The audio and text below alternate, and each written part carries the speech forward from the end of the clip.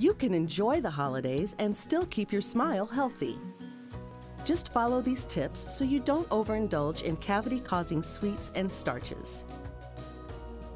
Eat a healthy snack before meals. Help keep hunger away with smile-friendly foods like apples, cheese, and nuts, and you'll be less likely to eat too much at once. Don't linger near the food table. That way you won't be tempted to snack on foods that aren't good for your teeth while you chat. Save room for that special treat. If you do indulge in a holiday favorite like pumpkin pie or fudge, take a small portion and savor it. Then, cut back on other sweets and starches.